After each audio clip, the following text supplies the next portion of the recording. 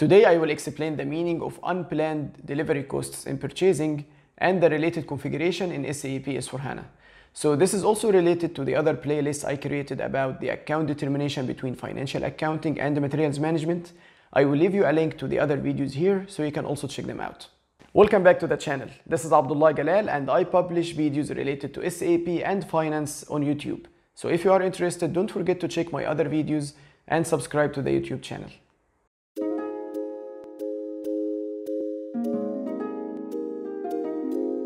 In purchasing, there is a difference between a planned delivery cost and unplanned delivery cost. The planned delivery cost is included in our agreement with the supplier. We know that these costs will happen. For example, when we buy something, we know that we are going to pay the insurance and the freight and so on. So these expenses should be included in our purchase order, and then when we do the goods receipt, the value of our inventory will be updated with this cost.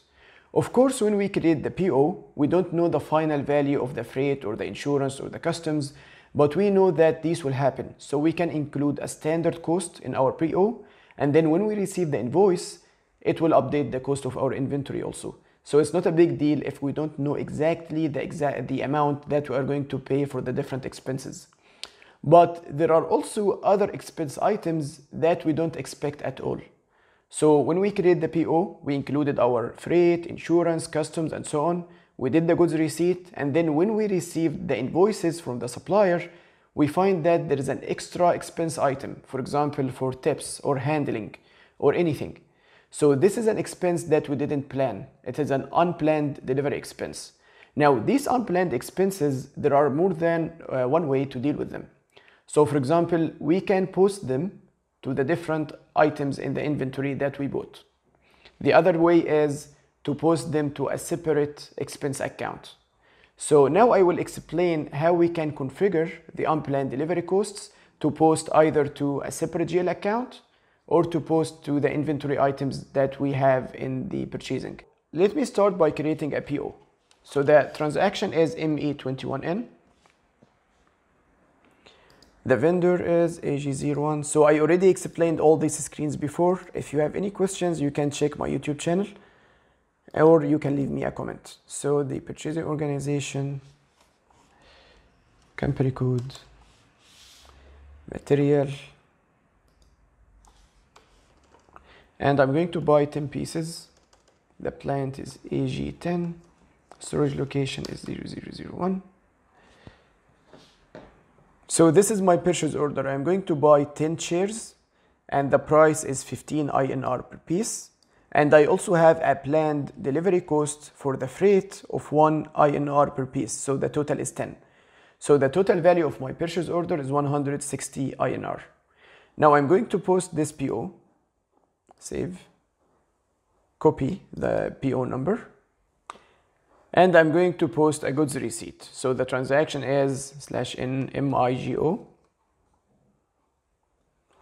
and this is the PO number. So goods receipt, purchase order, PO number, enter, okay, and post. Enter document header text, okay, and post. So now if we display this financial entry here, document information, FI documents, accounting.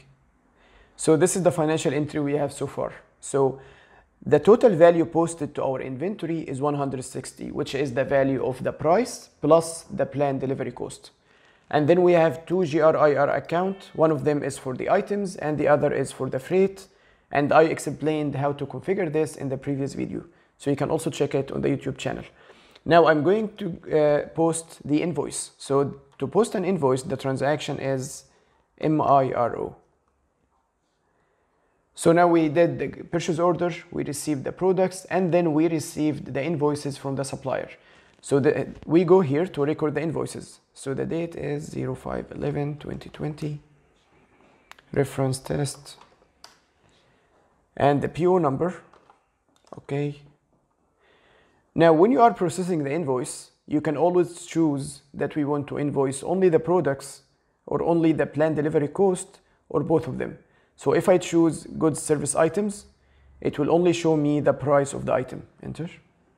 So it is only showing the price of the item, which is 150.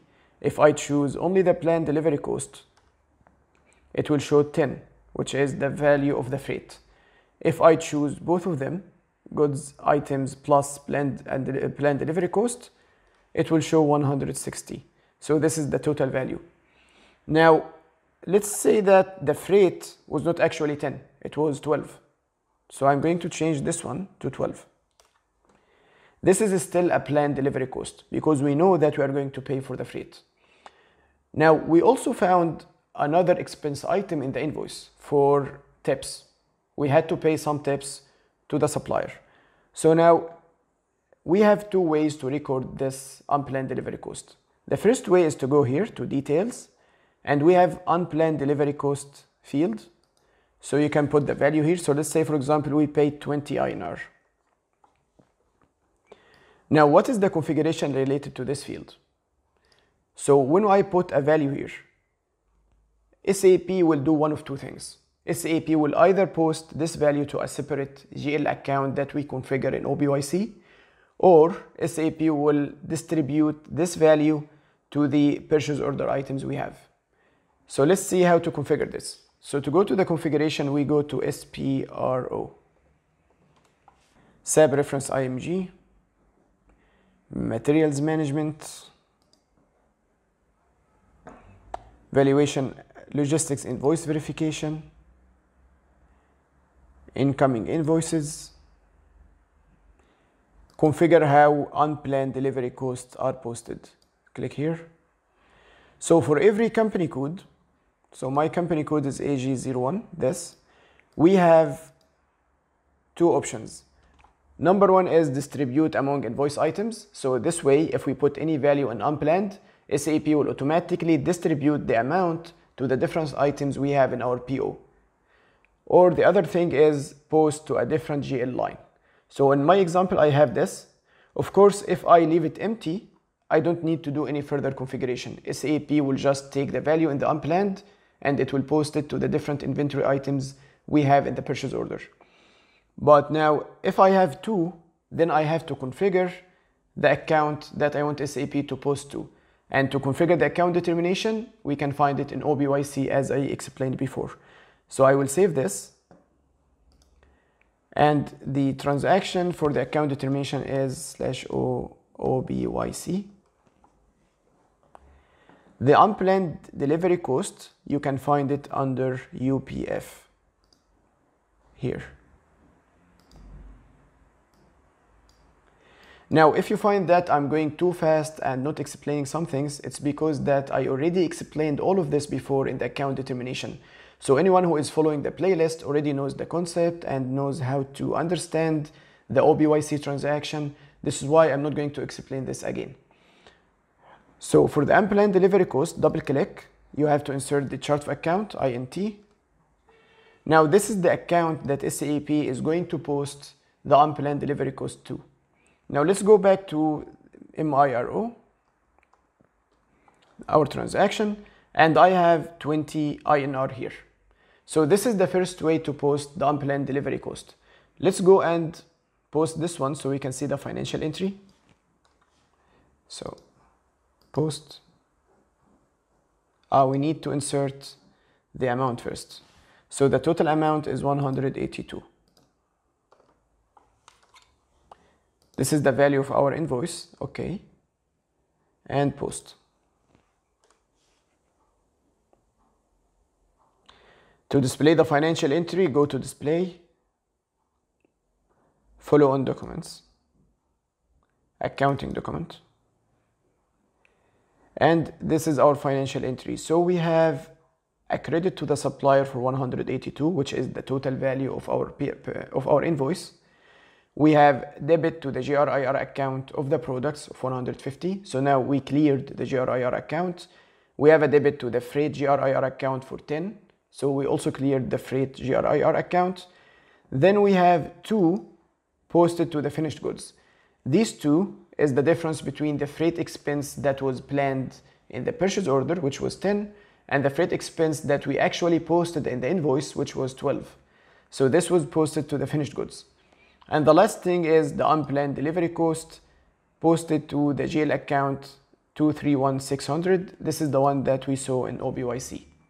So now you understand how to configure SAP to post unplanned delivery cost to a separate GL account that's configured in OBYC. Now there is another option also to post the unplanned delivery cost. So let me cancel this invoice and I'm going to post it again in a different way. So to cancel an invoice,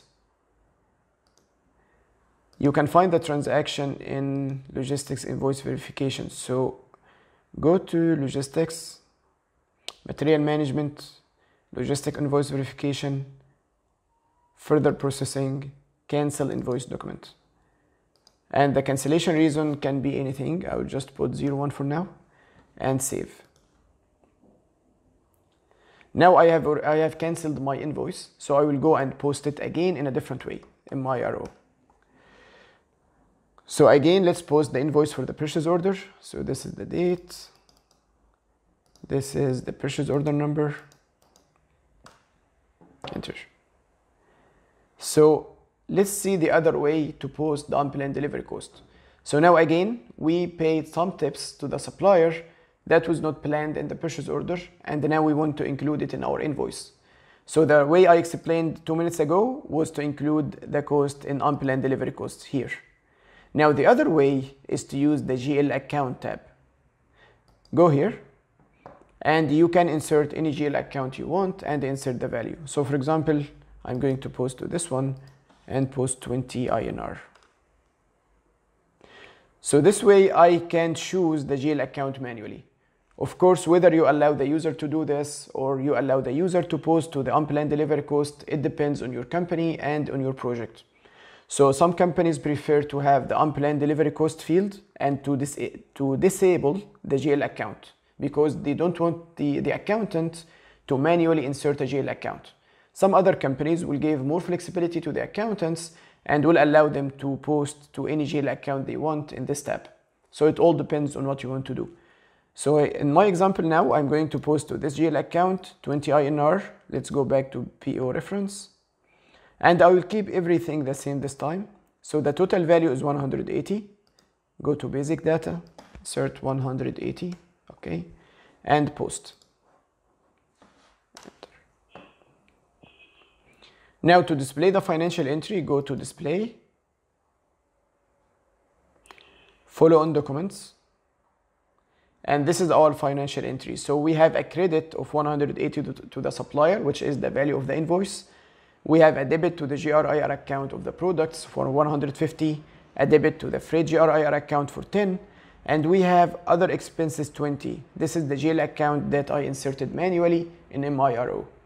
So these are the two ways to handle the unplanned delivery cost. You either put it in the field of the unplanned delivery cost and then SAP will do one of two things. Either distribute the amount to the different items in the PO automatically or post to a separate GL account that we configure in OBYC. The other way is to post through the GL account tab in MIRO. In this case, you insert the GL account manually. I hope this was easy to understand. If you have any questions, you can leave me a comment on YouTube or you can contact me on LinkedIn. Thank you for watching and I will see you again in another video.